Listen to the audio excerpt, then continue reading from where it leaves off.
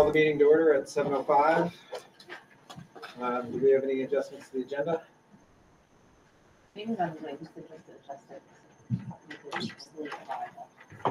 Okay, so what about that thing that needs to be read in, Andrew? Oh, right. I'm not sure if that's the appropriate place, but. Well, I think we can put that in the public comment. Okay. Do we have a copy of that report or we can talk about that later. Okay, we'll move to the consent agenda to approve the minutes of Tuesday, December 19th, and to approve the minutes of Tuesday, January 10th, special meeting. Motion. The only discussion point that we had was just making sure that Andrew's name is Audra. So we changed Audra. But other than that, it looks good. Okay.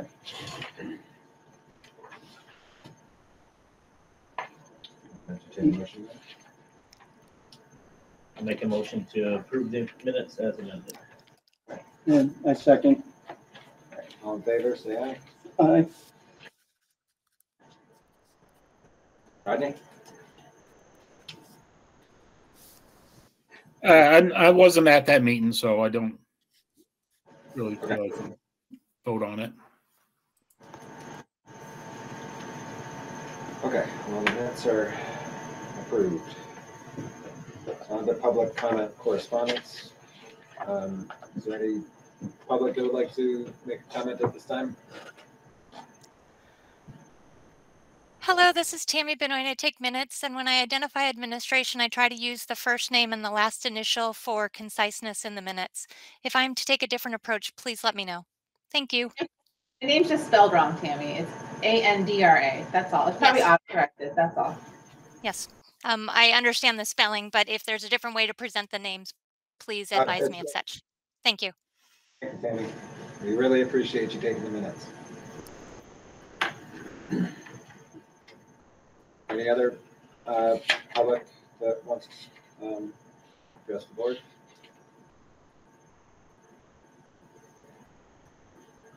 Okay. There was a letter submitted for us to enter into the record.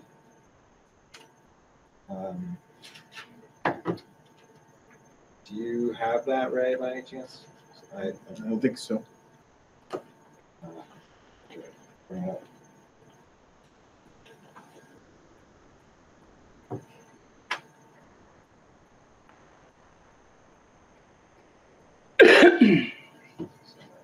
Day, The roofing one? yeah. Oh, here it is. So we'll record this letter. It was about the bid for fixing the roofing, and yeah, some comments about that, and we'll include it in the minutes.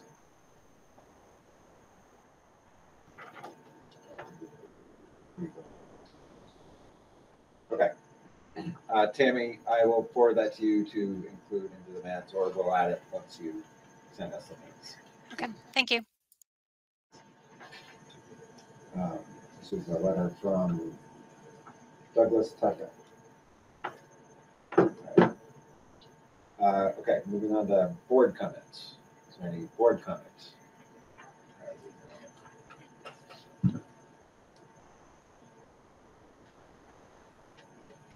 Okay, and we'll do the celebration of learning.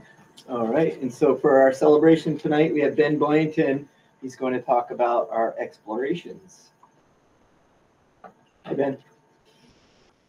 Oh, you're on mute. There we go. Good evening. I think Ray has a slideshow for you. I can't see that. So, oh, now we can. Thanks, Ray.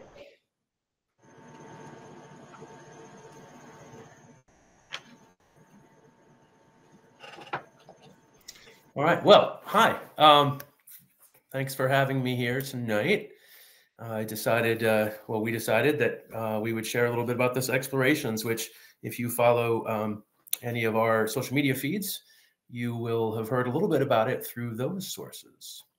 So just before winter break, we completed our first explorations, which is a new program in the high school for this year. Explorations is, as noted here, a time when students can engage in risk-free, that's ungraded, investigations into topics selected from a menu offered by staff. So the idea is that we want to bring students some topics that they might not otherwise have a chance to explore. These are things that aren't in our program of studies. They're not courses. It's just a quick shot. I'll spend a little time on some topics that are new to these students.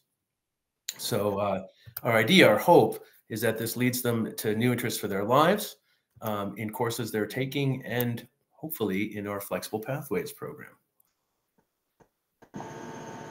The structure of this experience, we used our existing Pathways period, which meets 4 days a week.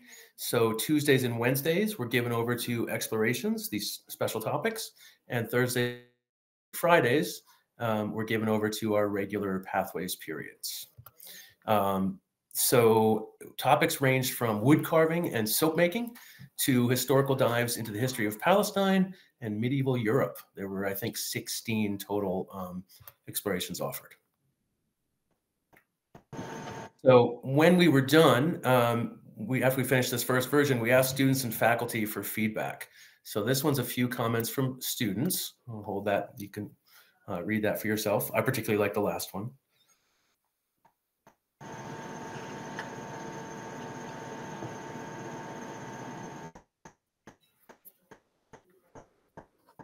So I thought that was pretty great. And these two are comments from teachers. Of course, learning should be enjoyable, so if at all possible. So that's pretty exciting. I really like that one about experimenting. So, sorry, yeah, Ray, you're good. So Jeff and I, Mr. Thomas and I have been using this kind of metaphor all year for how we're approaching explorations and flexible pathways more generally. Building the road as we walk it. So I thought I'd throw that one in there. It's a little safer than the whole, fly the plane as we build it thing. So I figure walking's better.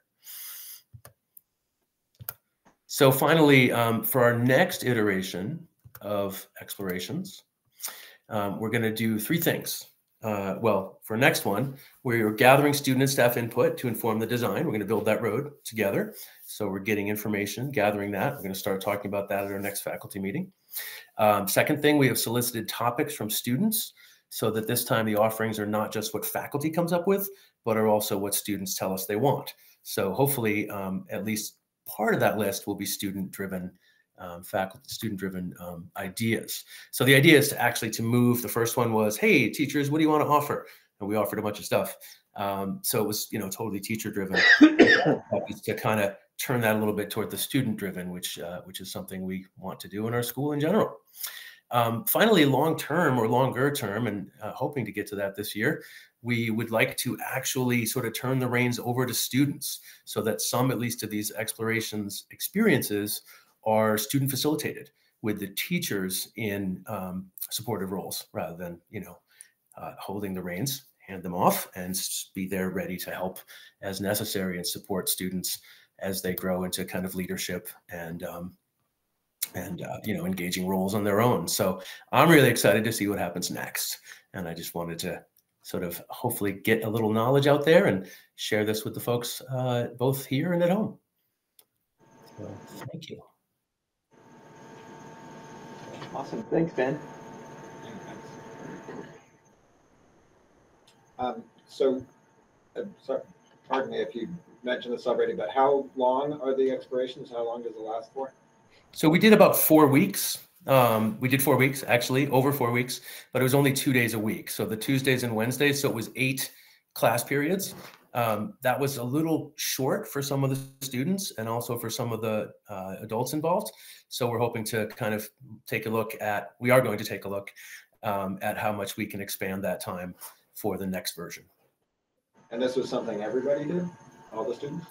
Yes, everyone was involved, all students. There were a couple of other activities. So students who were in driver's ed were still in driver's ed, and students who were in the DREAM program, which is a flexible pathway all on its own, stayed in there. So since it was about student choice, we said, well, let's keep them in the things they've already chosen and open this door to students as well. Quite likely, well, it will work out this time that different students will be in the driver's ed class. So we'll get students who weren't able to take advantage of it because they were taking driver's ed last time, will be able to take advantage of the next one. That sounds like a great program. Look forward to seeing where it goes. Does anybody have any other questions for Ben? All right. Thanks very much, Ben. All right, you're welcome. Thank you.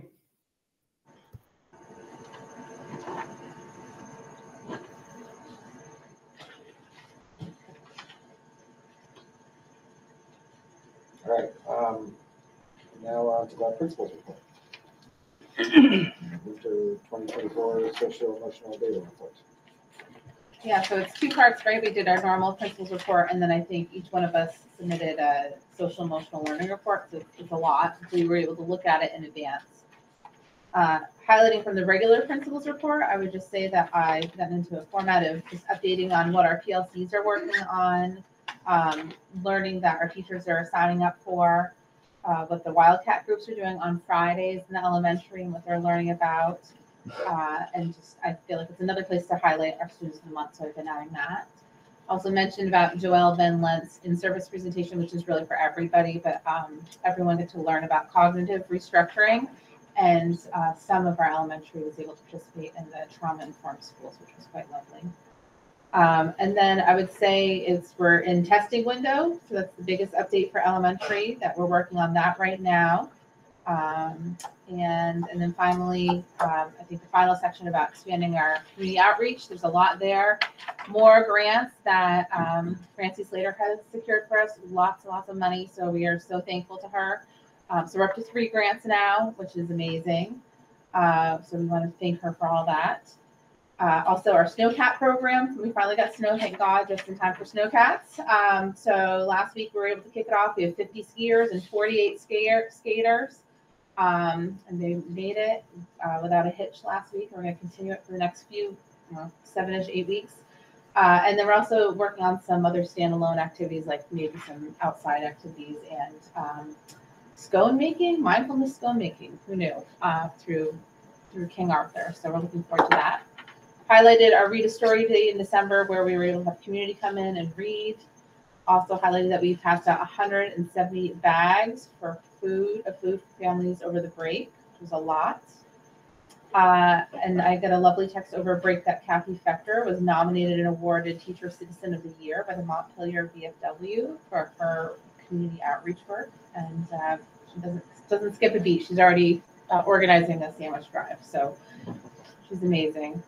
And then finally, just Puppets in Education was also able to offer to both campuses free performance. It sounds like South Burlington won't be able to benefit from that till next go round, but Bethels is coming right up. So that's sort of the elementary's regular report. I don't know, Pierre, would you like to, go second? Or Jeff. Okay, so on the principal's report, so I'm glad to announce our. Sorry, technical difficulties. Okay, all you. Thanks, Jeff. I can keep it in order. Good evening, folks. In the middle school, there were several parallel experiences. We too are looking at a lot of assessment data in the next coming weeks that we'll use in our data teams, looking at student plans, looking at universal instruction. What I'd like to highlight is really some of the ways we're reaching out to the communities. In the next few weeks, we'll be visiting the Rochester School, meeting with parents, meeting with potential students, reaching out to people that could fall within our middle school umbrella. We're also reaching out to a variety of folks, and I mention this now for a reason. As we're moving forward with changing spaces in the middle school, the makerspace being one of them, if anyone has pictures of the shop back in its day, I mean, we have decades of experience, but no pictures of when it was a shop. We'd really like to look at ways of honoring the past and carrying on a tradition of building and creating. So if anybody has any pictures, we'd love to have some of those.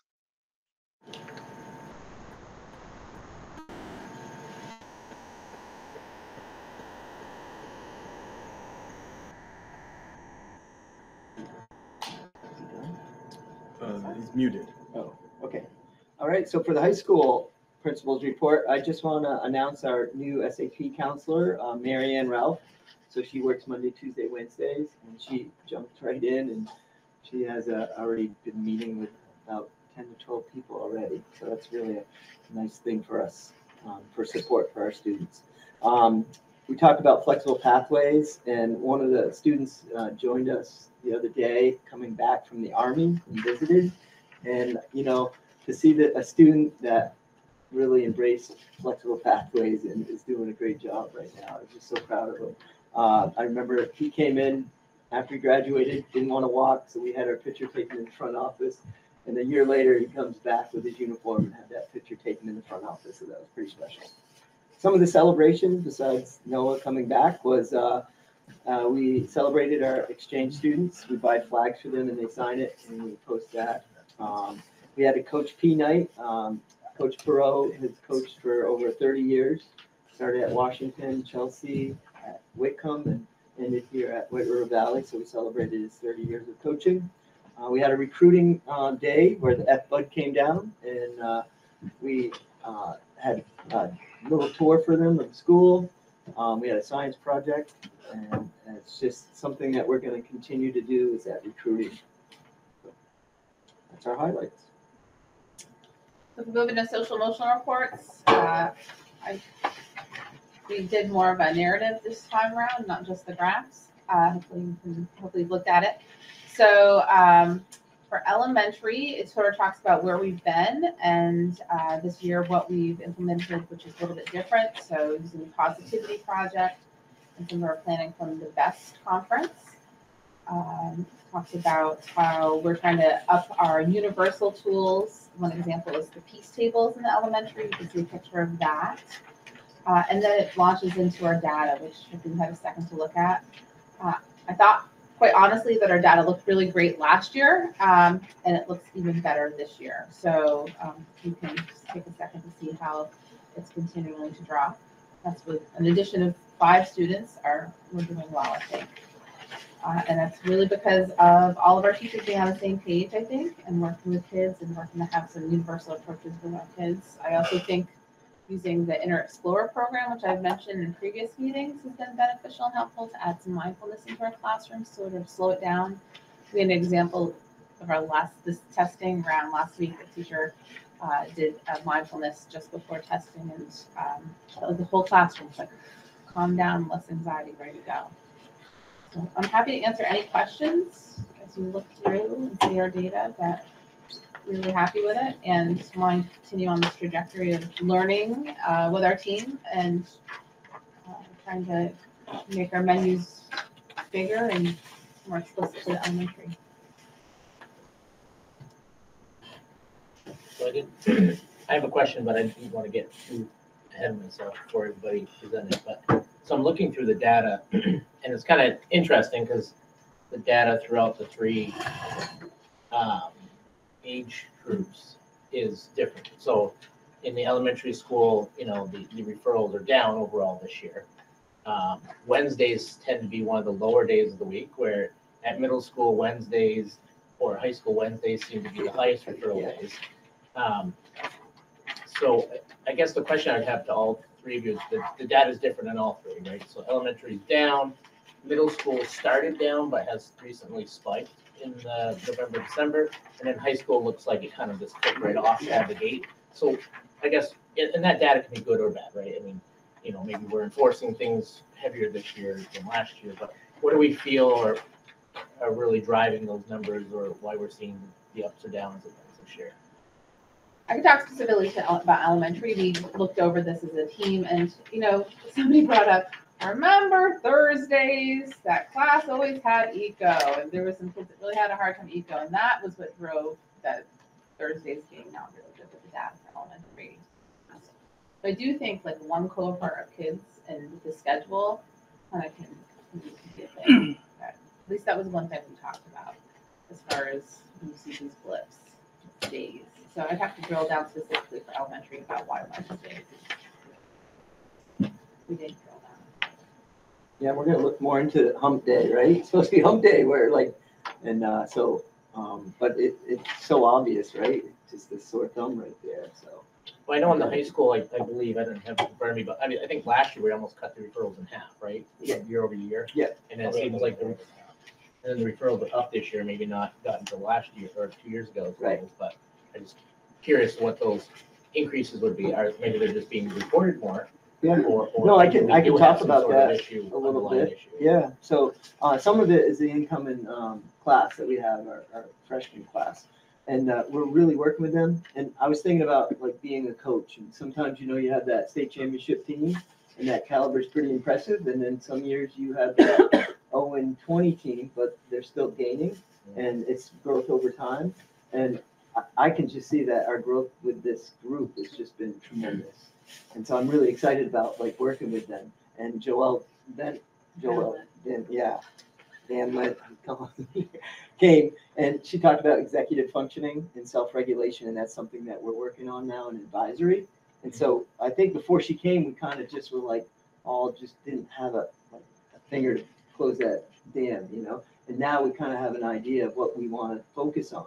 And it's really just about teaching these students that, they moved up from the middle school. I don't think they had these skills. And so they're just skills. And now we're starting to teach these skills. And I'm really excited to see what this is going to look like. Because last year it was pretty awesome. Everything was down. So I was like, are we not doing this data the same as? And this year it's back to reality with this, mostly that one group. So we're thinking the freshman group is kind of where the data points have gone up. Oh, yeah. Yeah, because if you look at our other 3 classes, they're very similar to last year. So it's a growing process, but I think it's just, to me, it's exciting to have that, right? An opportunity to grow with these kids. And I think now that our teachers are buying in and know what we're doing and plan ahead in advisory, I think you're going to see a big difference by the end of the school year. And while I'm at it, so, in the report, 43% of our students are on targeted or specialized plan. And then that's a pretty big amount. So you think about some of the students, and then we didn't have an SAP counselor, and I think that is huge. I mean, some of those kids that are going to disrupt class or have a problem now have somebody to see, and that's such an important part of it. That's a contracted service that we hired for.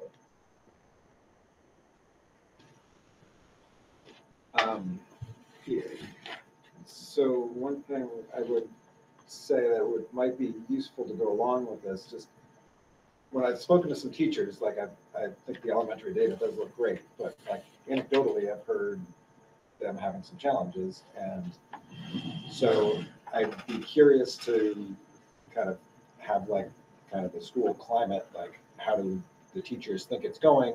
That comes next. Yeah, we're going to be doing those surveys, those climate surveys. We'll bring that back. Yeah, I don't know if they're like just having like a quick one that's like behavior specific.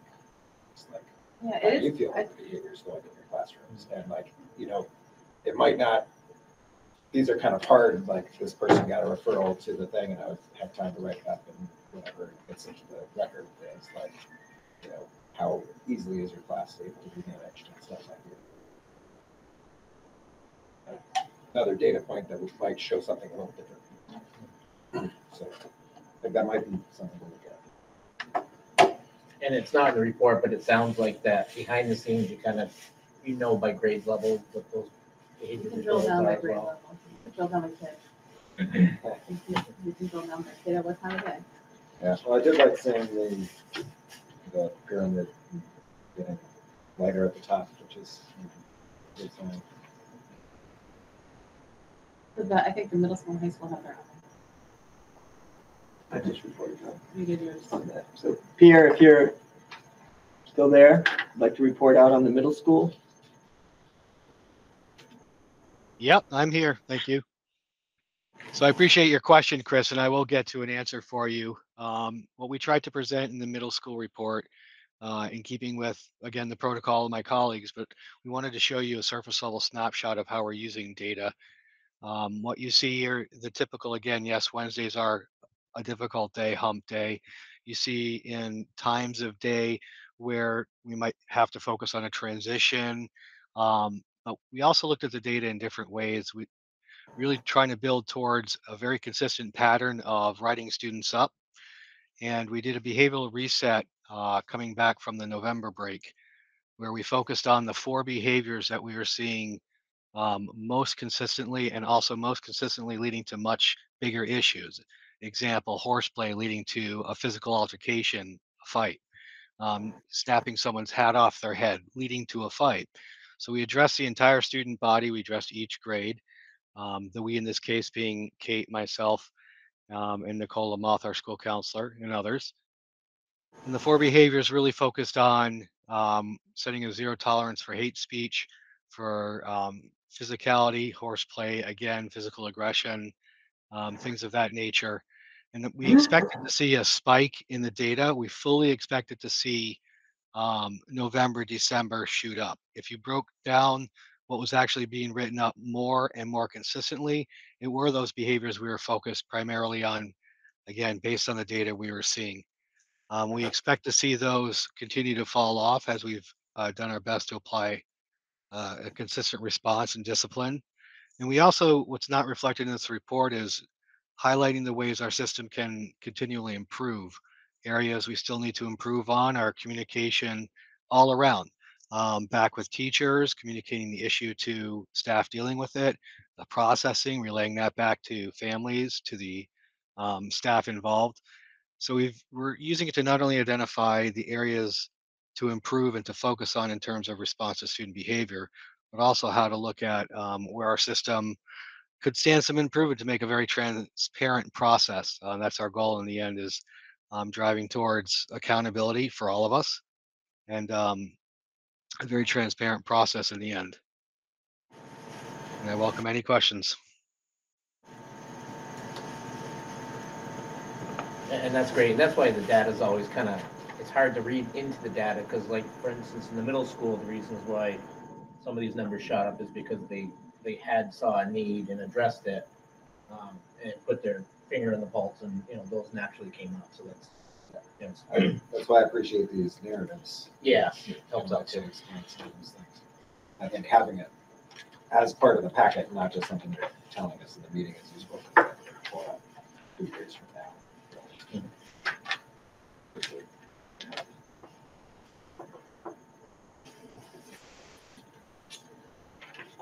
All right. Well, thank you. Appreciate that. Superintendent report. So you have my report, just an update in regards to legislative session. Since we last met, which was last week, with the budget, the information we've gained out of the agency of ed in the tax department is that the yield, they were projecting a yield drop that is the equivalent of about 4 cents on the tax rate since the last time. And so what you've seen here is your tax rate go up by another 4 cents due to that drop in the yield.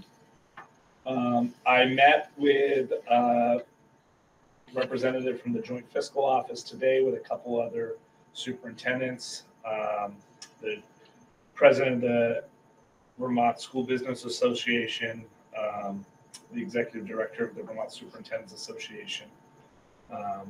And what we discussed, the executive director for the Vermont school board superintendents, and like I said, the business managers. And what we discussed was our concern in regards to the only lever right now being for the legislature due to Act 127 and a function of school district spending being under the 10% ceiling, which is in regards to what your district spending is between FY24 and FY25 long-term weighted pupils. As long as you spend under 10%, it equates to the ability to be a 5% tax cap on the equalized tax rate. Why is that a problem for us as a district? We're a unified district. The problem is that the only lever really that the legislature has, unless they were to add a new revenue stream to the ed fund, is to continue to drop the yield. I'm worried that This is the number we have right now, right? Like we just got it on Friday. That's what they're projecting. I'm worried it could drop more, frankly. And I worry about that because I believe at this point that latest yield drop probably put well over 60% of the districts in the state into that 5% cap range. It put all of our districts into it except for you. And that's because we gained the most tax capacity within Act 127. So when we get ready to look at your budget, you're going to actually see our equalized tax rate is still actually in the negative. Jamie, why is that a problem? Well, it's a problem that if they were to continue to drop the yield, that we could see our tax rate go up significantly and be in the position that the rest of our districts are in the SU. So this latest yield drop put 3 of our districts that had worked really hard to stay under the 5% cap over it. And so I don't know where the yield's going to end up. I don't have a magic ball. What we have in front of us is the number we have right now, which is the best number we got. But I'll tell you that I'm concerned that it's going to drop some more. And I'm concerned that, the modeling shows that it could possibly drop to a point where everyone's in the 5% cap. And at that point, we wouldn't be able to take advantage of any 10% single. So I just want to put that out there to say that that's where we are. We'll talk to you tonight when we get to the budget, what you would need to either increase in regards to revenue and or decrease to expenditures to get what we were last week. It's essentially a little over 400,000. I put that in my email out to the board yesterday. At the legislation level, have they identified that this is an issue? Yes. And I guess what are their proposal fixes? I have not heard of any policy statement from the legislature. What I would say to you is that I have said this publicly at multiple board meetings, and I've said it today, that I believe that Act 127 is just a flawed piece of legislation. That it was set out to create equity and to give districts like White River Unified District greater tax capacity. What they did, though, is they wrote it they focused on the weighting. It didn't actually, I think, take a hard enough look on what these ceiling and caps were going to do to get from. So now it's chasing its tail. I don't foresee them adjusting anything in this session because people have already adopted budgets. But do I think that they need to take action to remedy it for next year? Yeah. But I haven't heard any suggestions of what that is yet, other than like people saying it could be you raise the cap and you lower the ceiling. Seems like if they just capped the ratio of the yield to pupils, that would limit the tax impact of the change, but make it so that your budget still impacted correctly. Pretty easy. I think that's the piece they left out of it. Right? Yeah, I mean, it's just tax what's actually, or Yeah, what's actually I changing. think the modeling was just not. Anyway. So, my take on this, and what I have said to the VSA is I think it really behooves us to continue to share with Montpelier where the shortfalls in the legislation is. I think it was set out to be a good piece of legislation. What I am concerned about is that that this is going to end up being the sentiment is going to be that school district spending is out of control and that it's local school districts and superintendents who have not managed their budgets correctly. And that's what's contributing to increase taxes. So I hope it's reconciled. I hope the legislature takes a hard look at it. I'll tell you that I am fully expecting that messaging around what I just said around district spending is going to continue to ramp up from all over Montpelier. Because I don't know yet whether the legislature is ready to look in the mirror and realize that there's just some tragic flaws to this piece of legislation. I would imagine at this point, it seems like increasing the yield is going to have diminishing returns because you have Decreasing it, yeah.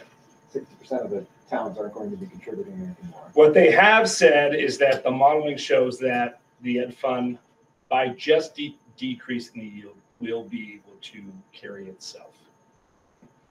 Meaning that I don't know how many districts that means pushing over the But cap. it seems like each time they do that, then the districts are going to respond by. I've asked if that modeling was part of it or not, and I didn't get a straight answer. Round and round we go, right? Yeah. Well, if you make it clear that when you push somebody into that 5% cap, I made it abundantly clear, increasing the spending. and I even shared with them that I had a district do it last night because they have deferred maintenance and it didn't increase their tax rate. And they worked really hard to keep a fiscally responsible budget, and they were under the cap, and they dropped the yield and they pushed them over. And they could have cut 250,000 to try to get out from under the cap, or they could add 400,000 to do repairs to their buildings that need them. And so they added the funds. But I don't know if that modeling's necessarily been represented in their model. If you decided look at doing it again, maybe they'll take that into account. So anyways, that's my biggest piece in regards to the legislative update. The only other thing I would just add real quickly, I know we've got a lot on the agenda, is just that PCB testing in remediation continues to be of discussion. But the good news in this district, and that's why I brought it up, I want to remind you, is that both of our buildings have been tested and we were well under the benchmarks. So just to remind the board that that has happened here.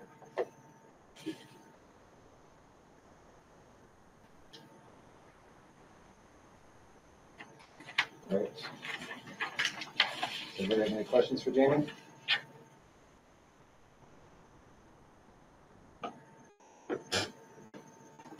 All right, so we're on to business manager. Oh no, did you get a conduit? I don't know. Hi, Tara. Hi, sorry, just clicked on. You all have my report. It outlines what's happening in the business office during the month of January, in addition to our budget season, and I'm happy to entertain any questions anyone may have.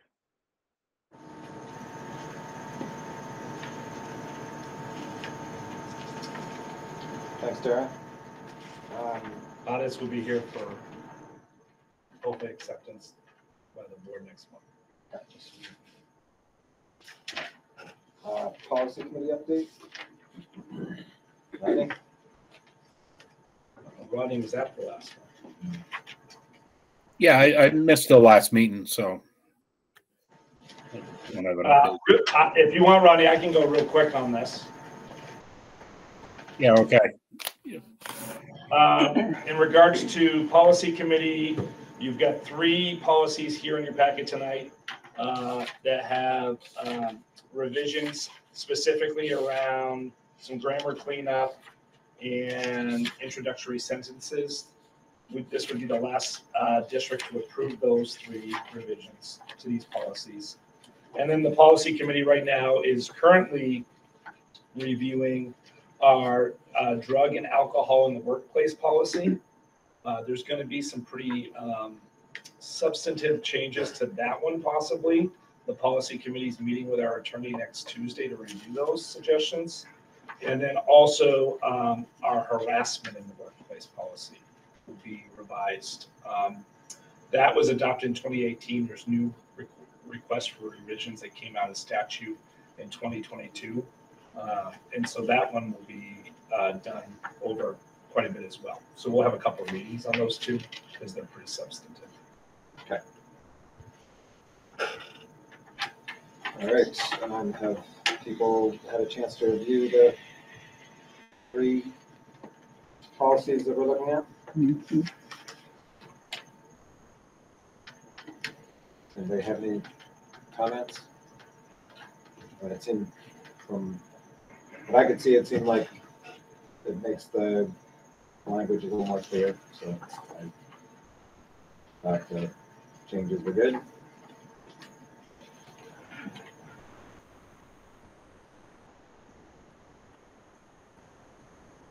So we're looking to approve these now, so I entertain a motion.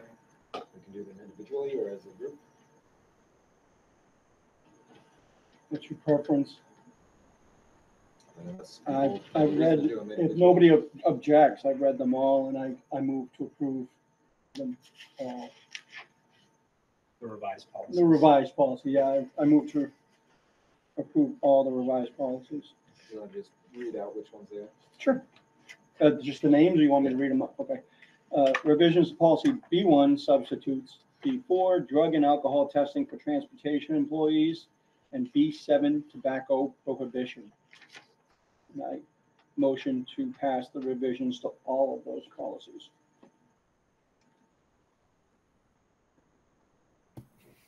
I'll second. Any discussion? Okay, we'll do a roll call vote. Ed? Aye. Peggy? Aye. Rodney? All right. Nancy's not on the meeting yet. I'm an aye as well, so the revisions pass. Good. All right, Performing Arts Center building projects, safety and security, and HVAC upgrades. Update from facilities task force. They were coming in person. He's not in person. Oh, okay. He was going to originally. Oh, okay. So how do you want, I think he's ready to present.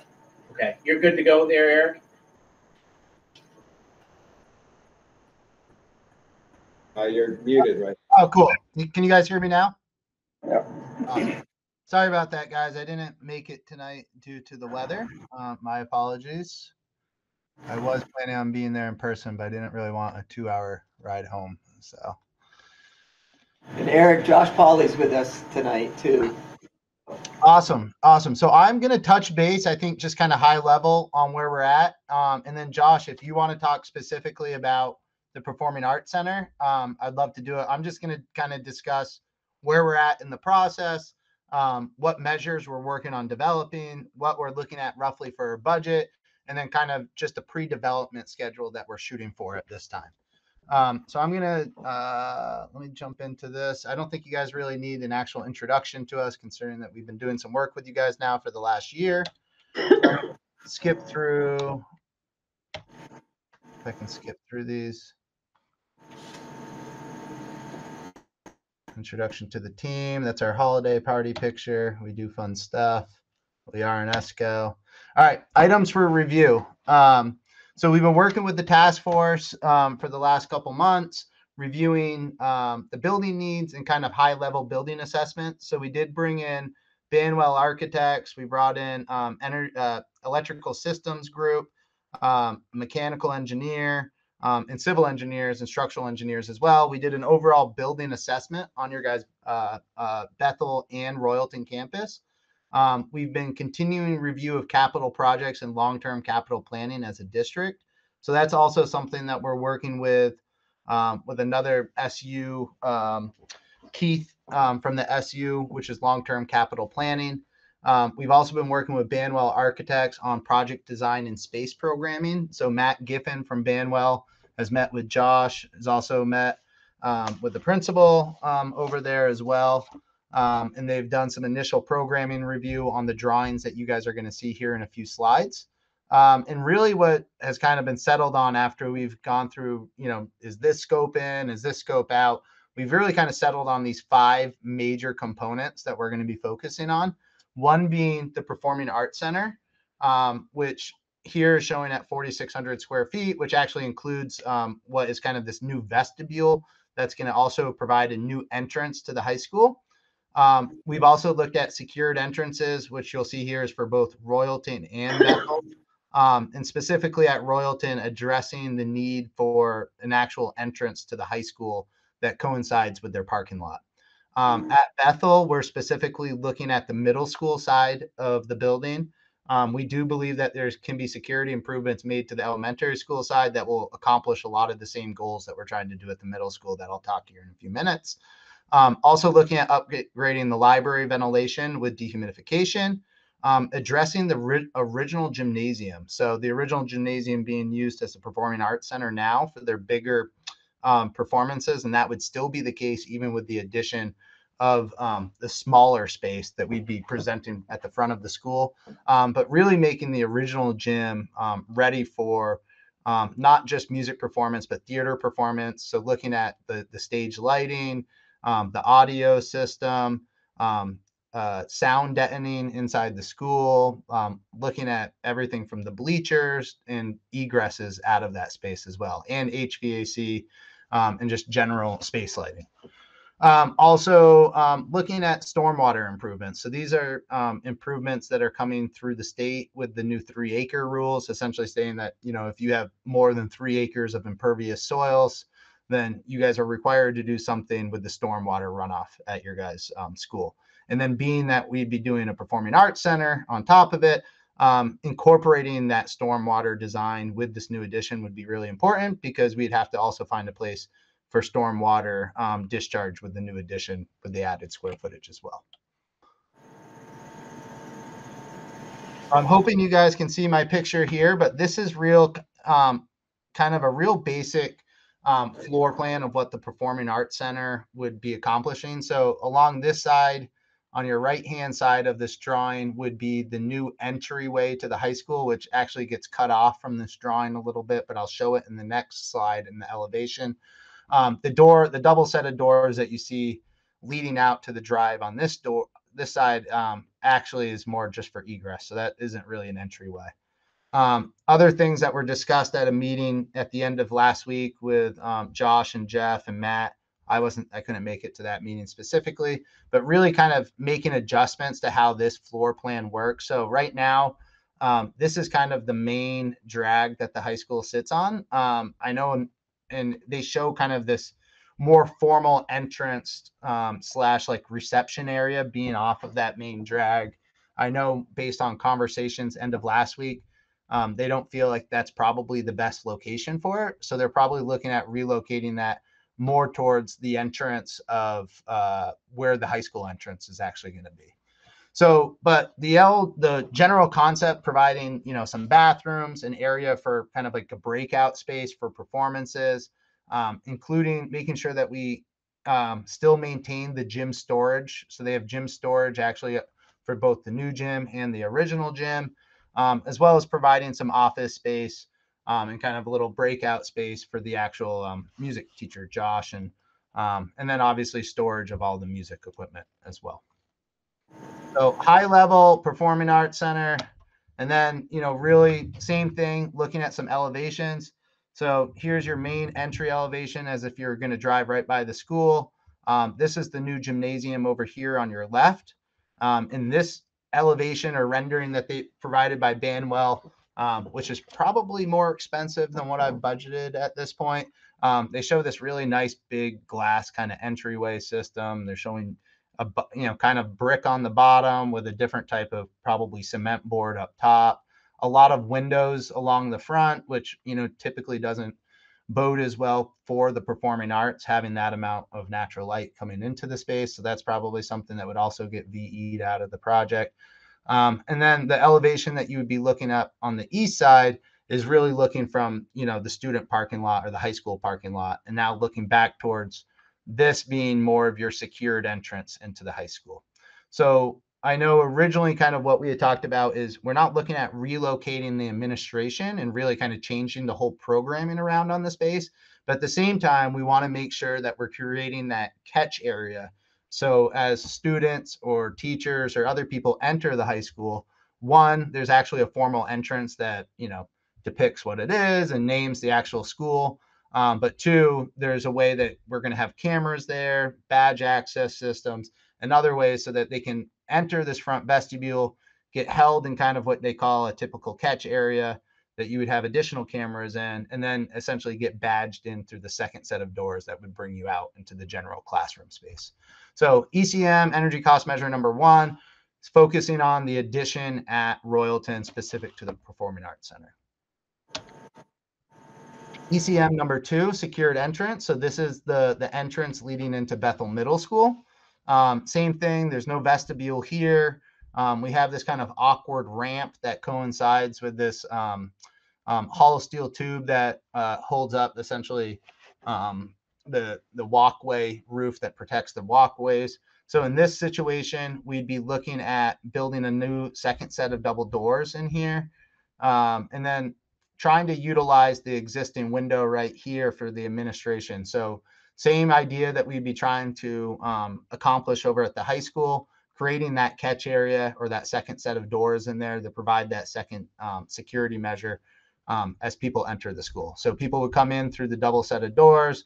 They can check in with Janet or the admin person at Bethel, and then they could be essentially buzzed in through the second set of doors that would lead you into essentially the vestibule to the gymnasium at the middle school. So trying to keep costs down, working inside of the existing envelope that we have. One of the tricky parts is, we'd have to raise this new slab. So as you can see, we're about 6 inches below the finished grade of the actual classrooms. ADA requirements only allow for a 1% pitch, essentially, to get up to a ramp. So in this situation, we'd be raising this concrete slab inside of this entryway, and then we'd essentially be making a ramp from the new double set of doors out to this existing walkway and trying to feather it to the parking lot as well. Same thing, trying to keep costs down while trying to accomplish the same goal and trying to provide a new kind of fresh look to the entryway. Thoughts on the elementary school side is that you kind of already have this catch-all vestibule area. Really, it's kind of addressing the door hardware, the locking systems, and the cameras. So how does the elementary school access the cafeteria instead of coming back through the main entry of the school? Really looking at, going by the gymnasium and by the admin to enter the cafeteria, and then creating that same kind of catch-all area in that front vestibule. So the doors to the elementary school would be normally closed. The doors to the cafeteria would be normally closed. Those would be locked. Obviously, they would still have crash bars from the inside. So in the case of emergency, people trying to leave the building would be able to get out. But then adding cameras as well, and then a second set of buzzer systems so that they can reach the admin that wouldn't be relocating from the middle school to let them into the elementary school side of the wing. ECM number 3, library ventilation. There's really no ventilation in the library at this time. It's a stuffy space. It gets hot. It's up on the second floor. It has a lot of windows, so it gets a lot of natural light. So part of this process would be adding a new rooftop heat pump ventilation unit that would provide both heating and dehumidification to the space, as well as ventilating the space with outside air. So we would be tempering the air as it comes into the space. The unit would be recirculating air from inside the space as well as introducing outside air depending on the occupant load inside the library. So that's called demand control ventilation. We'd also be including energy recovery to make sure that anything that we're exhausting is recaptured through the new ventilation system. ECM number 4, original gym upgrades. Like I had mentioned before, upgrades to meet the music performing art needs. So stage lighting, stage sound system, addressing some of the bleacher issues that they have in there, addressing the controls, the building control system. So right now they utilize unit ventilators to provide outside air to the space, making sure that those unit ventilators get brought on to the new DDC and off from the pneumatic control system so that we can make sure that we're dialing in the ventilation for when they're holding performances in there. So that's ECM number 4. ECM number 5, like I had mentioned before, is the site drainage. So this is your high school parking lot over here. Essentially, we would be working on regrading and then adding some storm drains as well and creating this drainage swale that would be essentially just to the right side of this high school parking lot.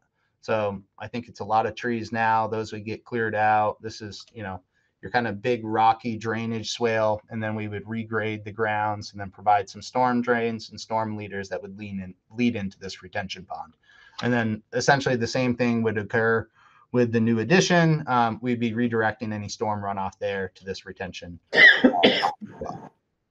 So like I mentioned, these are the real 5 project goals that have been identified from the facilities task force of what they want us to focus on.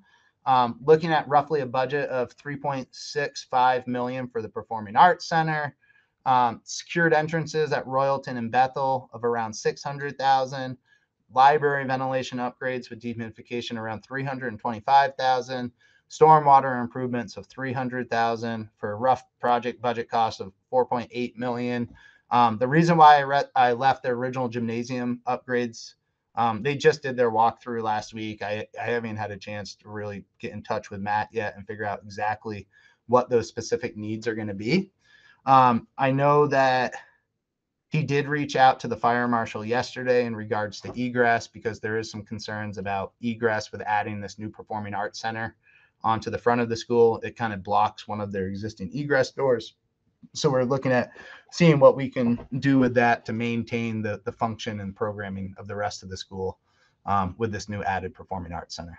So at this point, because we're really at this high level kind of design and concept review, I think, having some kind of contingency, 5-10% is a good idea. So roughly looking at this kind of total project budget, somewhere in that $5 million range, plus or minus 5% based, really where we're at on the design process. In discussions with the project development schedule, so the pre-construction design schedule that we're looking at right now, this meeting right now, January 16th, we're reviewing, really the overall concept, the goals, some high-level budgets, and some overall project schedules.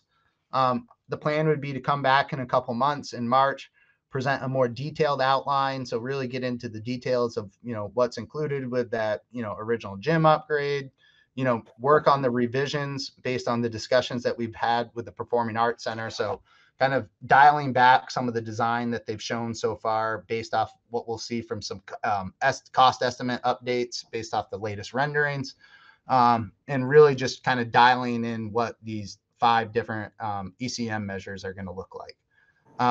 Then we would spend essentially from spring through summer doing drawing development and updated pricing reviews. So it's a constant situation. We'll be working with the architects. I'll be asking them to remove a lot of that glass spaniel that you see at the entryway and try to go with a more economical, cost-effective way. And we're just going to be looking at, kind of every cost measure on the project and making sure that it fits within the overall budgets that I've been presenting to you guys at this time. Ideally, we'd be, that's something that we'd be working directly on with Jeff and Josh as these drawings develop to try to make sure that whatever we're designing fits within their needs. We'd be coming back August timeline, really with a schematic design set. So really having drawings at that 70% level where we feel that, a lot of those details have been hatched out. We know exactly what the programming is going to be. We know what every single room is going to be used for. We've essentially reviewed that the storage situations are going to meet. A lot of the preliminary permitting review has been complete, and we have a lot more clear detail of what the overall project's going to look like. Hopefully at that point, our pricing's been updated, and you guys say, great, this project's, right in line with what we're hoping for.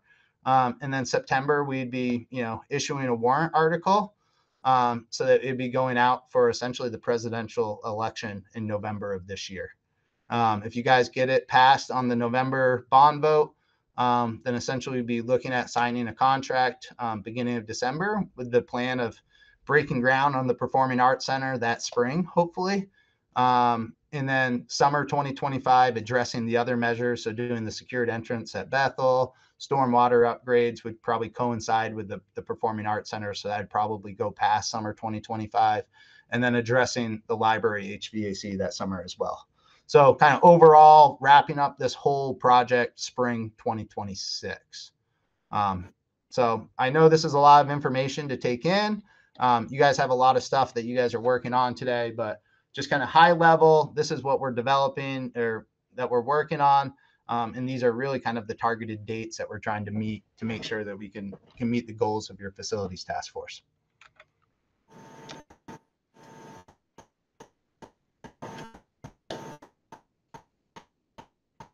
Great.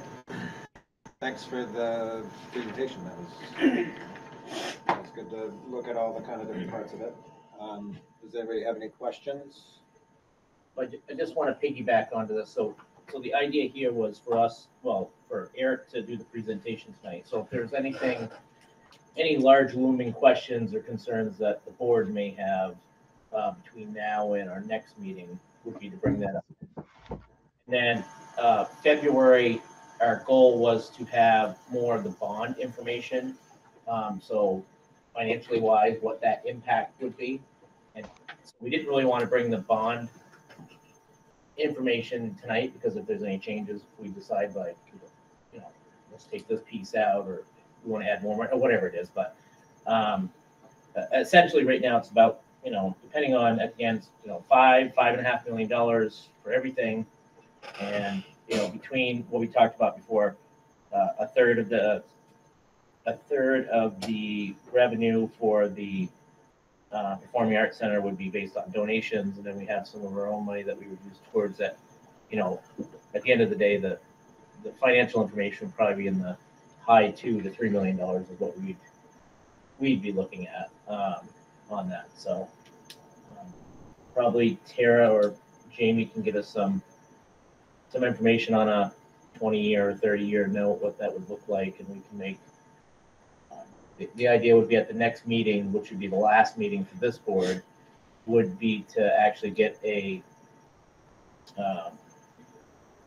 vote of path forward if the board wants to move that into the next steps, like Eric was talking about.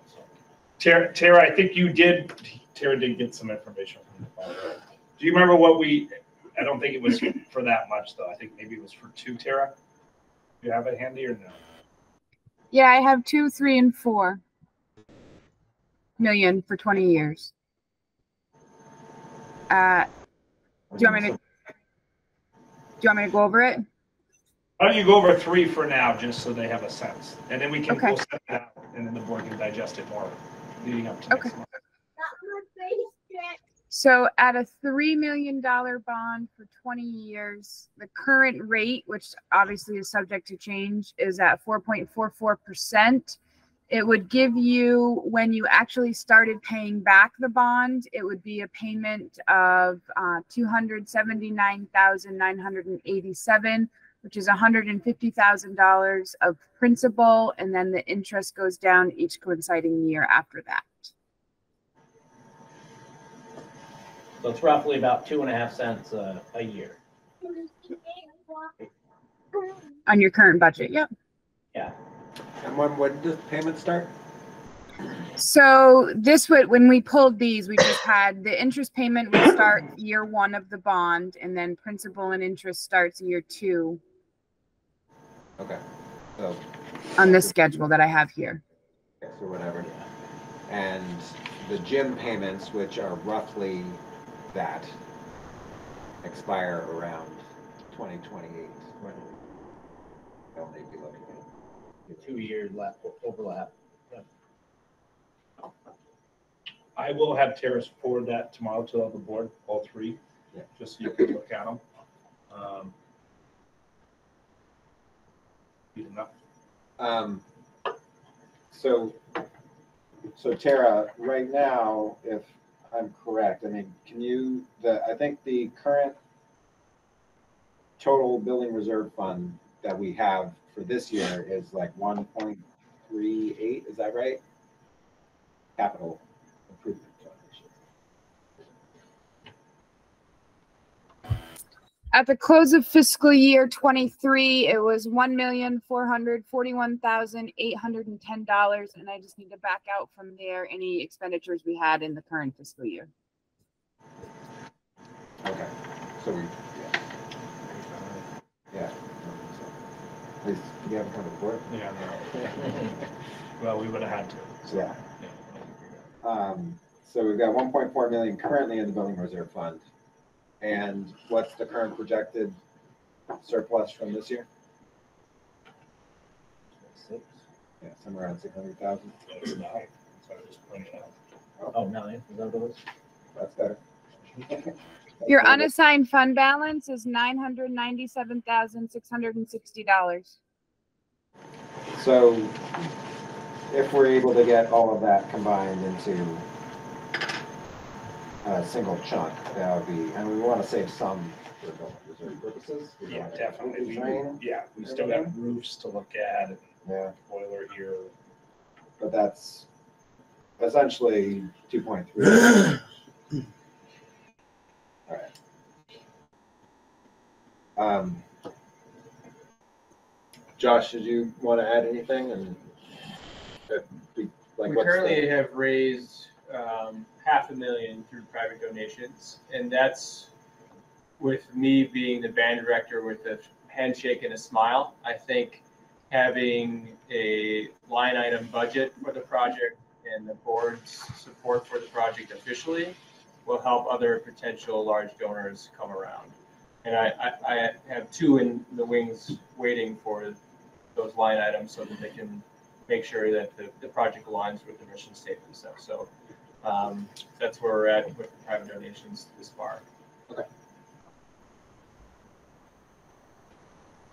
And we probably, at the next meeting, we probably have a better breakdown of the financials of the project, what that will look like, what we anticipate for, we talked about the third donation, we can figure out what we want to put in there to get to a certain, penny for the next X amount of years. Sure. Eric? I would just say that there is some more grants coming out that I think specifically your library HVAC project, I think could line up nicely for. And then I think there's usually there's grants out there for the performing arts specifically. So I know I have an eye out for it. I certainly plan on applying for that one grant specific to the library ventilation for this school, which is due, I think, in a couple months or a month and a half from now. So I would say that I don't know of any real specific grants that I would say 100% this would apply to, but we do have essentially the next year to apply for anything that may come across that would associate with this. We might be able to pick up another 100 or 200,000.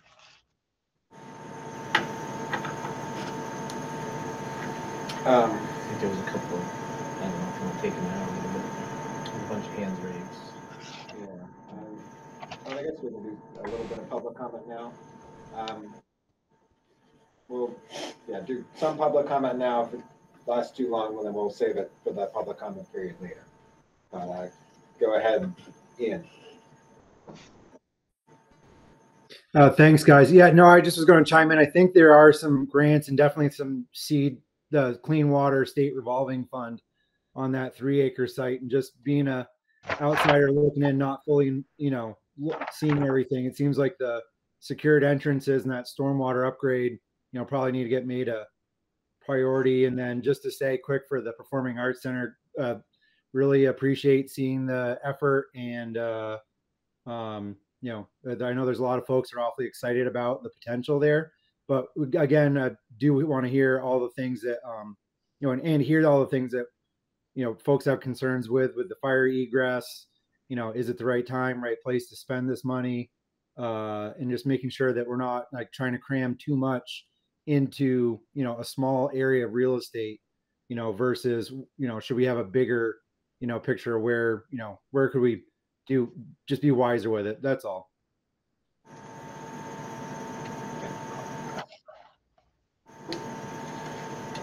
Very good. Was there anybody else who was looking to comment at this point? Any board members have anything they want to contribute?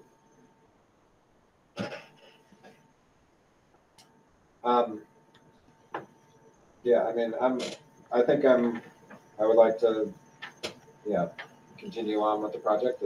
I think it's something that's worth doing.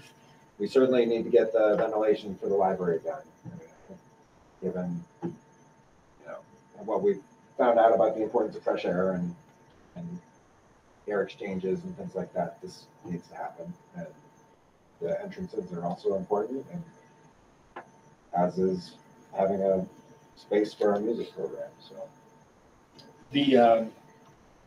And task force other members can speak up. I mean, one of the things that we liked about this proposal is that we were really hoping as a task force to be able to speak to the public about we are trying to meet several needs. One is continuing to focus on fresh air ventilation, 2, school safety, and then 3, also putting investments into our performing arts to continue to grow that programming. And we felt like by being able to say to voters, like, here's a bond, here's what we've been able to put away to put toward this project as far as capital reserves, here's what's been fundraised by our music boosters, and here's what the actual bond payment means to your tax base, and you're able to hit all 3 of these areas. We felt like it really strengthened the proposal. So that's why we were going at it those ways. Yeah, I mean, it seems like all those things aren't things that you really want to postpone. And we, Josh can speak as well. I mean, we really believe with our committee that, we talked about, the 3 A's and how important they are with school, and arts is one that we haven't really had a large investment in over the years. And we do believe that there is an audience out there that we will be able to attract to our school by putting this investment, kind of, if you build it, they will come type. So, I mean, even though we will have a bond payment, we do believe that we are going to pick up students that are going to come into our school based on, these programs or these spaces that we offer. So we were even just kind of throwing it out there. What if we got 8 to 10 new students a year just because of the arts? It instantly pays for itself on the bond payment, right? So, and we feel that that's achievable. I definitely think we'll pick up some students. Because I think we have a great program. I don't think we've provided them the structures to showcase their talent, right? Like, I think that we need to provide that support and structure. It's what I talk to principals a lot about, like master schedule and stuff, right? Like, you've got to create structures for people to be able to do their good work. I feel like what we've provided for the infrastructure for our performing arts is not the work that they're producing, but I'd like to think it's even going to be able to take it up a whole other notch by providing that infrastructure. Yeah, I mean, I think it is a strength of our school. Absolutely. And being able to build on our strengths and showcase it is a differentiator. I think arguably they perhaps might have outgrown what we've given them as it stands right now. I mean, we've got a fast-growing program, and it's grown exponentially in the last couple of years. So this might be the exact time to do it.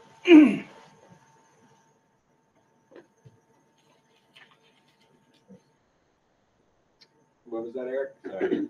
Get to read that. Oh, I was just writing that, also, working with our design team and really kind of trying to pinpoint different areas that people can donate specifically towards, whether that's a sound system or a lighting system. And then, really having some of the architecture renderings and then kind of some of those added bonuses of, here's your base that we can provide under the bond. But, if you guys want to have that next level sound system towards, at the existing gym, like, here's an option where somebody could specifically donate towards. And I think, so having our kind of design process assist you guys in your fundraising efforts, I think will be a big benefit to hopefully coming up with more than that $500,000 over the next 6 months as you guys lead towards this bond vote. And for anybody that hasn't been up to speed, so initially what we had talked about with the Performing Arts Center to get it off the ground and be attractable at a bond vote was to have a third of the revenue be fundraised. So, if it's 3.6, then we were looking at, $3.2 million to be fundraised. And then, I'm sorry, 1.2. And then once we got to that minimum threshold, then any other money that was raised could go directly into that space for upgrades. So like Eric was talking about, because we do know that there's potentially some donors that would rather see a certain item or a certain upgrade in that space rather than just donate to the building. So we feel that's an option to be able to improve it.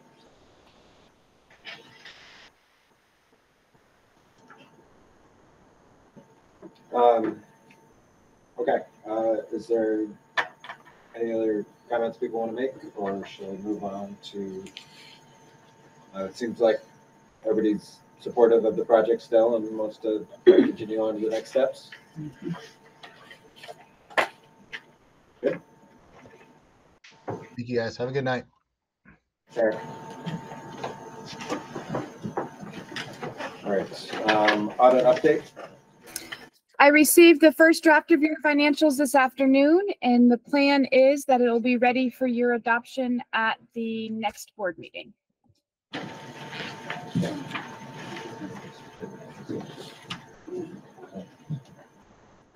Thanks, Tara.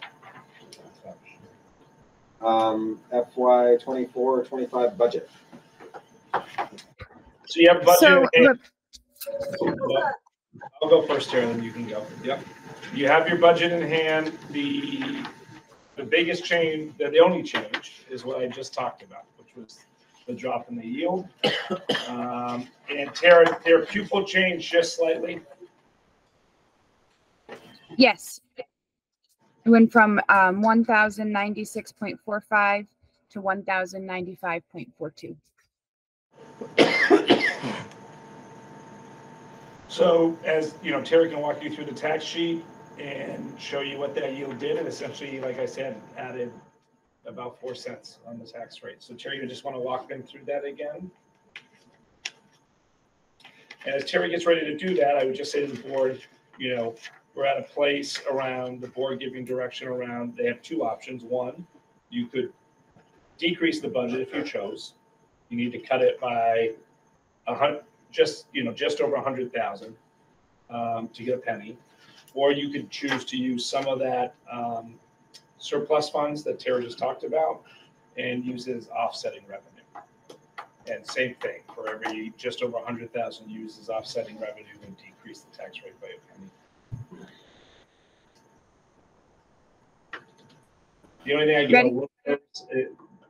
a little nervous about too is just know that we're using the yield we just got Friday, and I don't know if that's the final yield.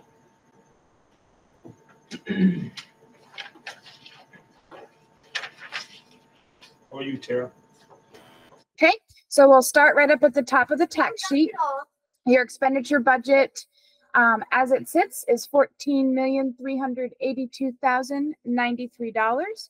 Offsetting revenue is $1,291,365.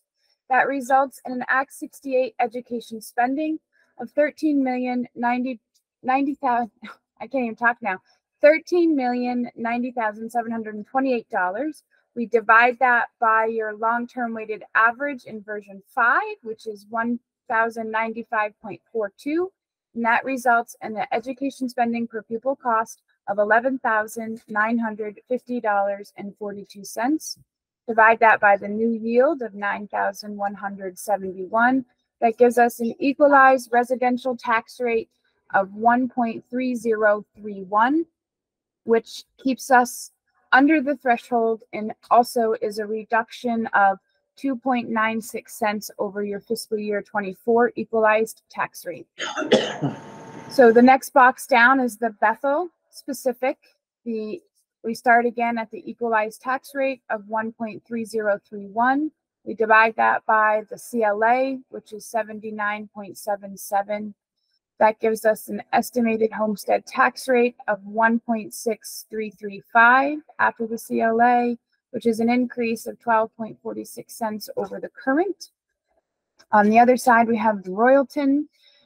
Start with the equalized tax rate of 1.3031. We divide that by the CLA of 79.44. That gives us an estimated homestead tax rate of 1.6403, which is 7.91 cents higher than the current. And then down at the bottom, I gave you what that cost would be for $100,000, $250,000, and $500,000 homes.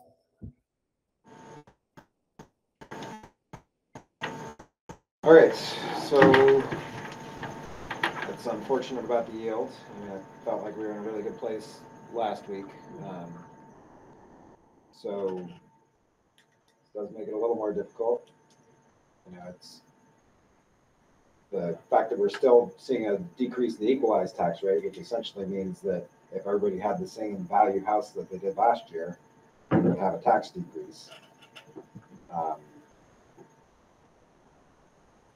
That's still positive. But then now we're looking at an 8 cent and 12.5 cent increase in the nominal tax rate. So what do people think at this point? I mean, the physically conservative portion of me says, we can do better. But like we talked about the last meeting, we did propose a very responsible budget. A majority of the factors are out of our control. It would have, actually, the budget we would have proposed would have put another $600 and something thousand away, and we would have shown a savings of a couple of pennies in the town, right? And then the second revision of that is when the CLA went down 9%. So then we had to take our savings, our future savings out. And then, we went up to 7 cents, something like that.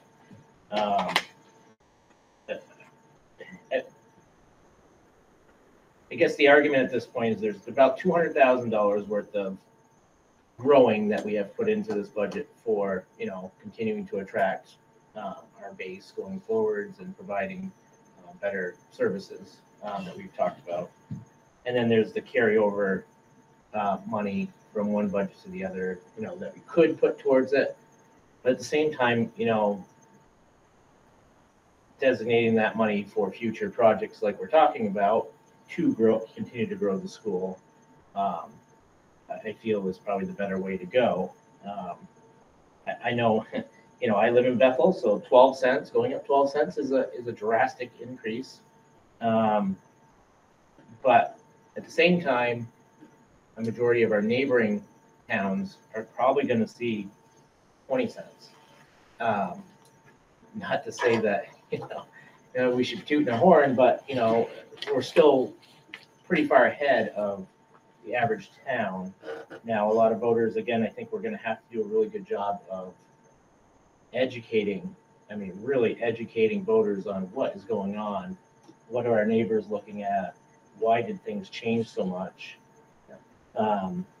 Really get them to understand how CLA impacts it and how the yield impacts it, and those types of things. And really, hate to say it, but the majority of this are things that they should be talking to the legislators about. What are you guys doing in Montpelier? What, you're balancing our budget, and you're changing your yields, and this is the risk of funding education through property taxes, right? And funding through property taxes on the state's end is the safest way to go because you're guaranteed you're getting money, right? But on the taxpayer's end of things means that you are more apt to get an adjustable rate every year, which we're seeing, surprise. The government's getting their money, but we're getting an adjustable rate this year. So I think maybe with some guidance, we talked about a bunch of things that we could do to educate last time. I think we need to add to the list of what information our surrounding towns might be looking at, because if they start looking at 20 cents here and 22 cents here and 18, and we're at 12 or 7, I think, that'll help digest it a little bit. But it's really going to be a tough year for people. Not to mention whatever the towns go up and things like that on the other end. So, but I would vote to, continue to build the school. We have a lot of traction currently at the school that we haven't had for years, and putting aside the money into the capital fund that we can use for potentially some of that for this bond vote and for the other projects we have going forward. So. Yeah, and then I guess with putting aside the money to make it so that the bond vote eventually is less, versus making people happier now so that they might be more, like, if their taxes aren't going up quite as much, maybe they'll be more apt to vote for a bond. But I would lean more towards the lower bond vote. So and we had talked about this at this board a couple of years ago that you know, that stormy days were coming, right? And we were moving this money into capital funds so that we could continue to build our school even when the budgets go up, right? And I think here is a testament to that. Peggy, what are you thinking? I'm thinking a lot of people are going to be hurting. I don't know if we need to go ahead with this budget, but also have a clear picture of what we could do to reduce it if we had to. Not just go in and say, this is the budget, this is what we want, but we need to really be honest and say, yeah, we could reduce it, we could eliminate this, or go in with a clear picture of what it means if we don't get this budget. Yeah, I mean, I think like there were a couple of things that were added to the budget, so if we say why they were added and give a justification, then, Right, yeah. you know, if the voters decide, no, we don't want to do that, I mean, add a couple of pennies, but.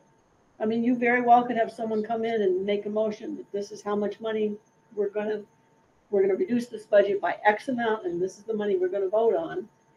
And they're in charge, we're not. So we need to be able to defend it and say, this is what we want, this is what we put in. And if they start saying, well, we've got to reduce it, we've got to have a plan.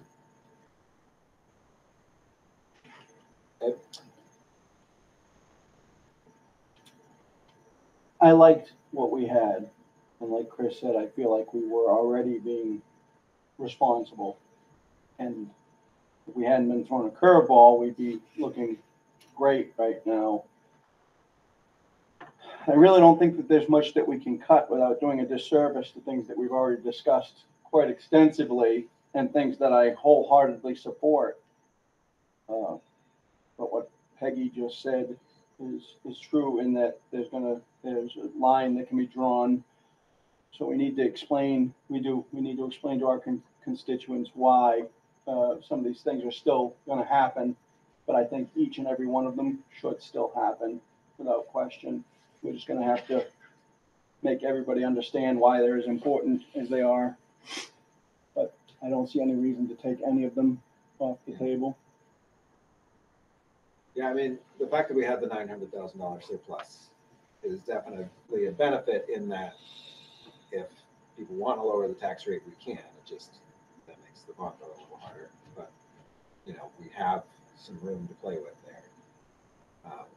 You know, it seems like some of the things that we were added to the budget, like if we take them out, it's only, you know, a couple $100,000. So it's not, the majority of the stuff that adds to the budget is health insurance upgrades or increases and things that, you know, we don't really, you know, we have to cut existing services to match. But the fact that we have that surplus that we get to play with, but it does make, if we did wind up having to use it, it makes future years harder.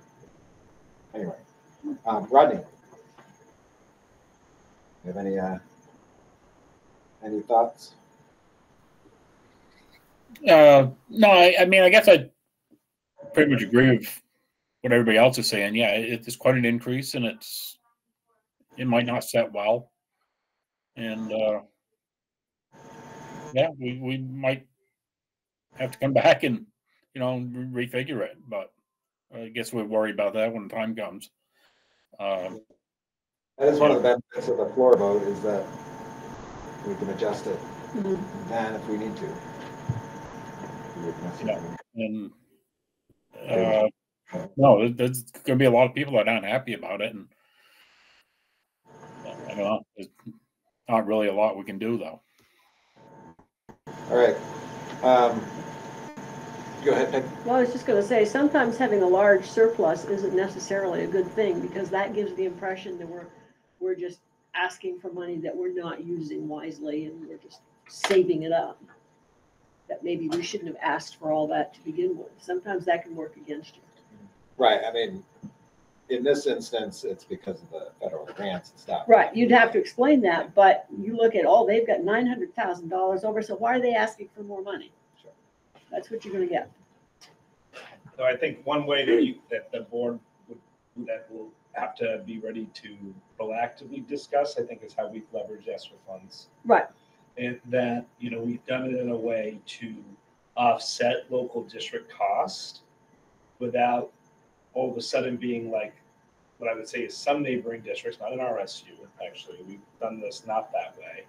But part of what's driving the ed fund right now is that people added a bunch of positions using ESSER funding, and now they're budgeting for those, right? And what we've done, if we've added any positions via ESSER funding, we've budgeted for those over time. Or what we've done is use ESSER funding to contract services and also to offset local district costs in regards to interventionists and things. So that we could then build up reserves to continue to improve our buildings over time. Well, it seems like we have a consensus to move forward. So unless people have anything else they want to discuss, I would entertain a motion on the budget where we need to have the exact amount that we're spending listed. When do we have to do that? Because how long before they'll actually settle on a number, or will they? I really need it next week to get it to the printer to get the book in people's hands. Yeah. Just the printers are so busy right now with town reports and stuff. Like last year, we were tight. I'm supposed to have it in people's hands within 10 days. Okay. We were tight. And we need to get the warning out. So really, it'd be next week, and I don't see I don't see it now that they've changed it again since December 1. I don't think we're going to get fresh reports on the yield until they actually start to see what budgets are settling at.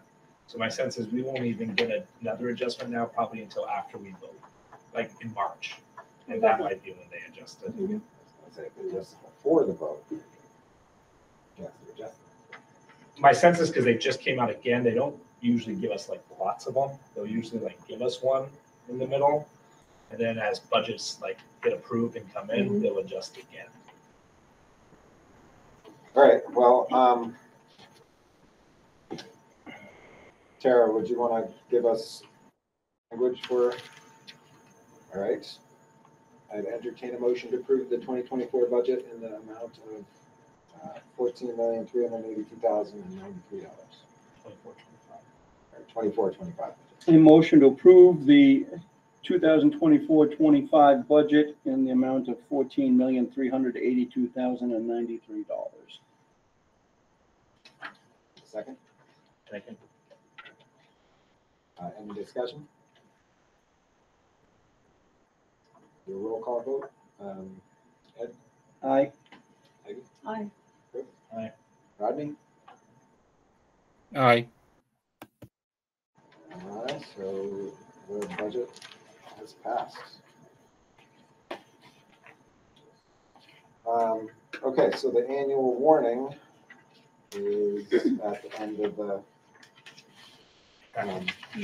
packet. The last page is the annual warning.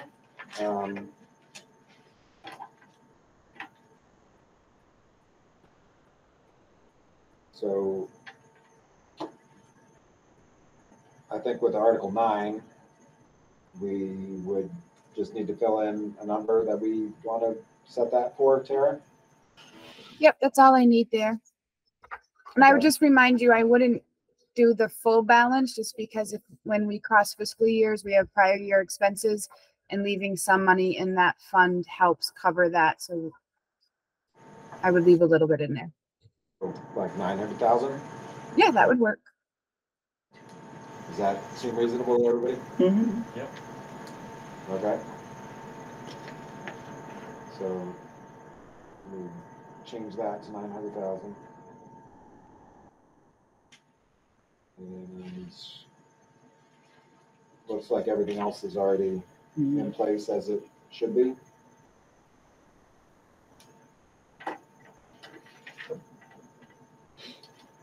So we need to approve this. Okay. Yep, you would approve the warning as written and presented, and then I can email it to Ray, and I think Ray can put there, and then who's there tonight can sign it.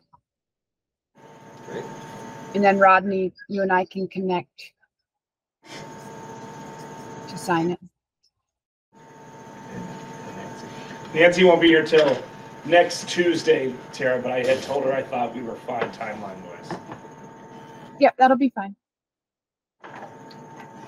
Okay, I'd entertain a motion to approve the annual meeting warning as presented.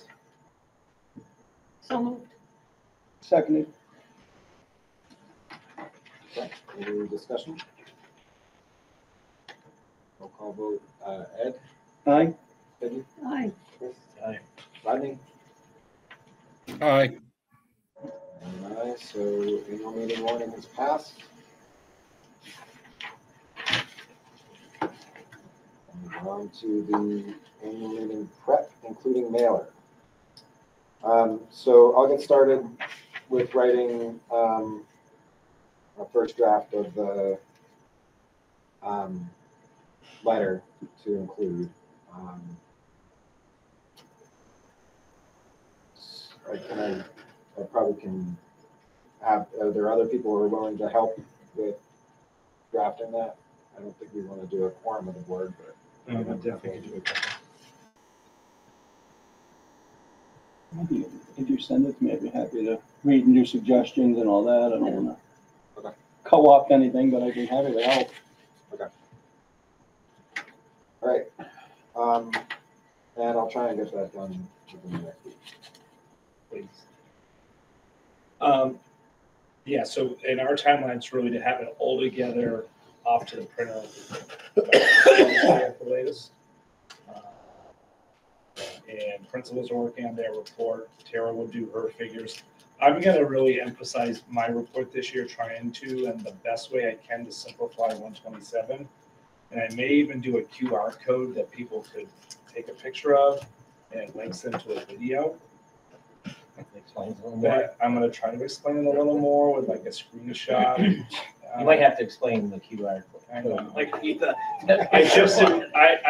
I continue to be just, worried. There's just a lot of changes in all this. I think the more people can hear it and access it. I did talk to Principal Thomas and Principal Bowen today about, we do have a little radio podcast that we do weekly from the school and the local radio station. And they try to join that school podcast to just talk it through a little bit. And then we'll send that out too. So if people have questions, because we can take the podcast and send it out just to give people multiple mediums. I've told my office in general that I have other people that are very focused on student instruction and learning right now, but I'm really focused on budget for the next until town meeting. Like we've got to get out there and educate folks about this. It's really important. So budget informational meeting, what are we looking at for that? Well, we usually wind up trying to do two. One, a couple weeks in advance, and the other closer. Our regular board meeting is on the 20th. February break is the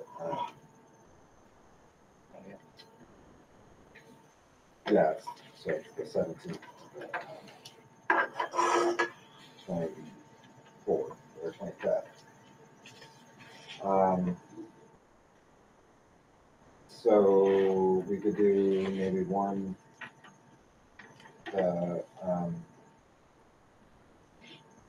the week before February break and one the week before after, which would make it the week before the annual meeting. The one would be the week of the 12th. Yeah. One the week of the 26th. Does that seem reasonable to people? It's kind of what we've done in the past. We don't frequently get a lot of people coming out to them, but it's good to get the information out of them. So we do what, one on one campus, one on the other? Is that what you're thinking? Yeah. So what were the dates? Well, we haven't set dates. No. We could move the 20th meeting if you wanted to piggyback on it. I think that'd be good. Yeah. Either the 13th or 27th. I'm going to be out of town, so I would appreciate moving in. That if we The raise not here. Tara, we have a meeting already on the 12th. Is that a Tuesday? Well, Mondays are good. We don't have any Mondays. But I won't be able to make any second or fourth Mondays. That's it. Wednesdays work fine too. Just Tuesdays have standing board meetings. The 12th is currently open, Jamie. On my calendar, I don't see any board. It's for Chris. Right?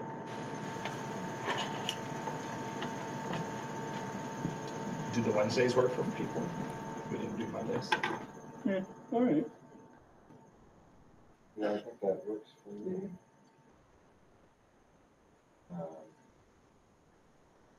Yeah, I think those Wednesdays work for me. Okay. Rodney, does that work for you? Wednesday the 14th and Wednesday the 28th? Okay. Do we get Valentine's? Oh, it's Valentine's Day. Yeah. Oh, no. That's probably not. Okay, maybe not the 14th. We can do the 15th that week. That's a Thursday. Okay. Does that work? February February 15th. You watch there be a playoff game or something. That's good. February.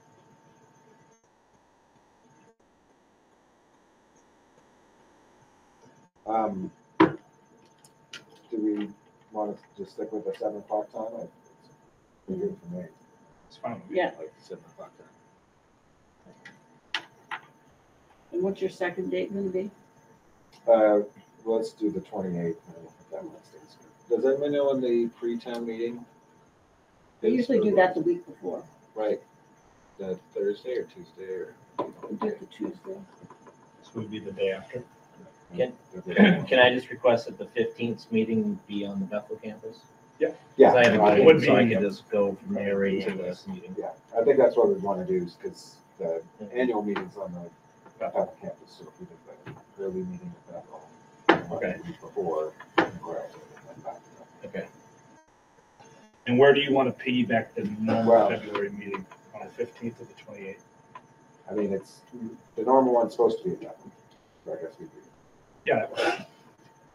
Raise it. Sorry. The regular meeting is during the school break. Right. We say we're going to move it. I'm Moving sorry. it to either one of these 2 informational meetings. So the idea is we do the informational meeting for an hour or whatever. So maybe start. And we can keep it tight. Why don't we Start at 6:30. 6:30? Does that work with your basketball game? Yeah, I'm usually done at 6, so if it's in Bethel, yeah. So on the 15th, 6:30, budget information. Right. We usually do that first. Give a half hour. That one's gonna be the combined meeting, Yeah. And then we'll start at 7, I'll be late. or 7:30 or 15, something. whatever.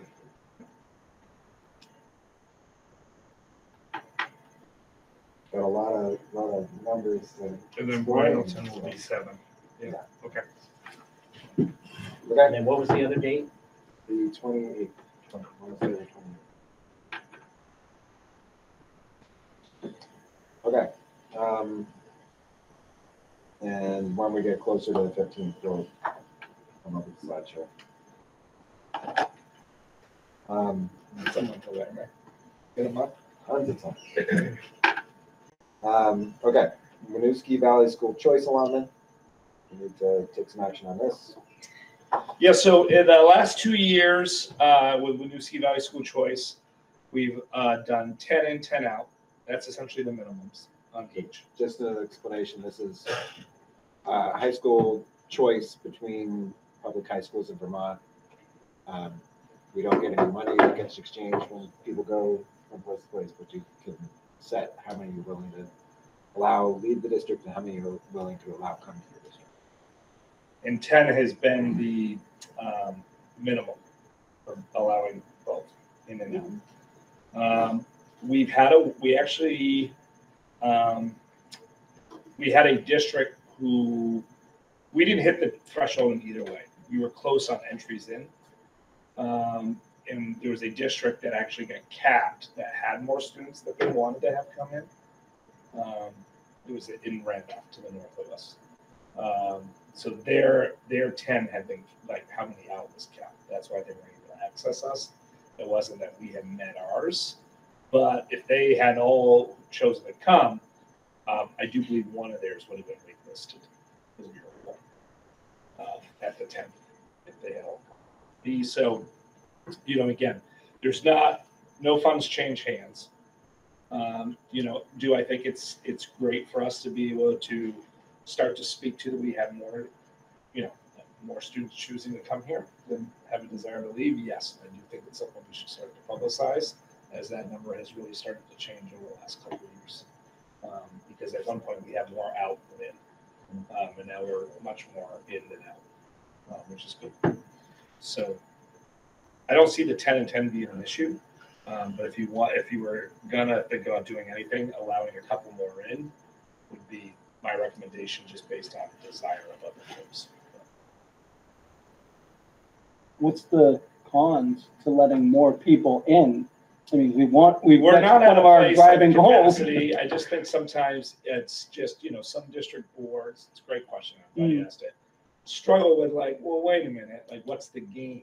There's not money following, right? Like we don't get to count them. Right. They don't count toward our equalized pupils, our weighted pupils. It's not like we get tuition, but and I was actually talking about this a little bit about the facilities committee. I do think there's gain in word of mouth, meaning I'm a student that chooses to come here from Winooski Valley. I have a positive experience.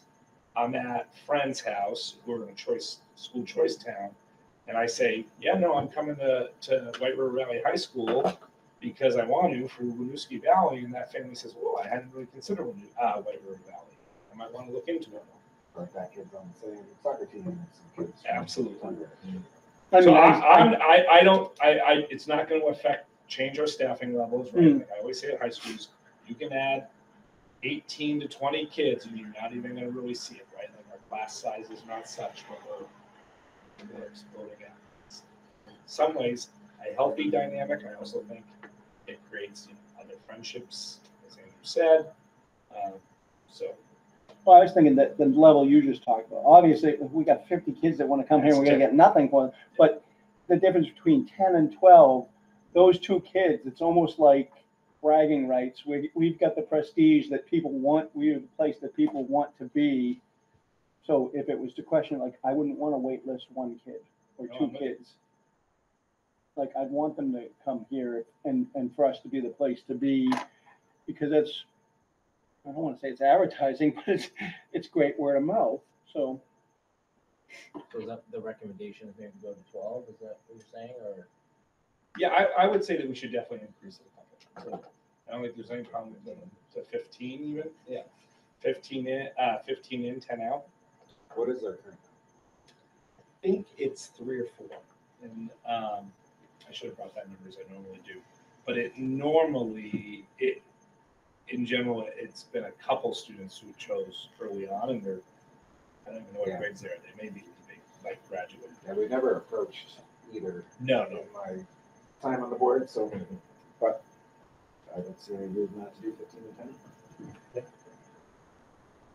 Entertain motion to set the levels at 15 and 10. now, motion to increase the level to 15 for the Winooski Valley School Choice Allotment. In and 10 out. So 15 and 10 out. And a motion. Second. I'll second. Yeah, there you go. Peggy's got a second. Okay. Any further discussion? All in, I guess we'll do roll call. Ed. Aye. Peggy. Aye. Aye. Rodney. Aye. All right. Set. And we've done all the possible action. We're on to public comments. So is there any public that is still on that comments?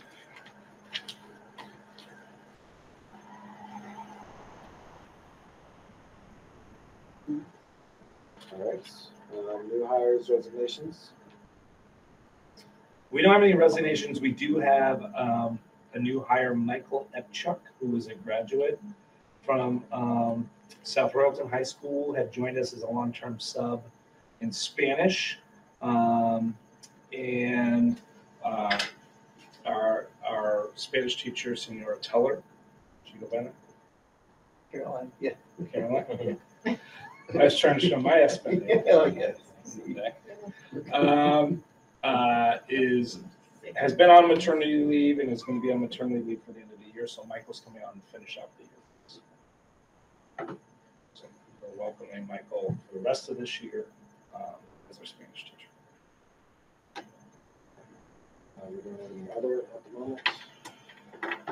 Future agenda items, we'll have the WRUDB Community Engagement Task Force. I haven't lost track of that. It's just we had a full agenda tonight. But I definitely think we should revisit that after you're right. Yeah, and I mean, maybe what we need to do is have that mentioned in the meetings and at town meetings, see if we can get anybody interested when we have a big audience. And we can all include something about it. Yeah, I agree. Yeah, I figure it's a good placeholder. I don't want to lose it. Yeah, no, good. So, but why don't we plan on, we'll leave it on the future agenda items, but maybe we can plan on it at a March. Yeah. Hopefully, people. It's a good call. Interested? All right, the next meeting is not Tuesday, February 20th, it is Thursday, February 15th. That's, well, I guess our regular meeting is going to be at 7:15 p.m. at the Bethel campus. With the 6:30 informational meeting before that. I entertain a motion to adjourn. So moved. Second. All right, thanks everybody.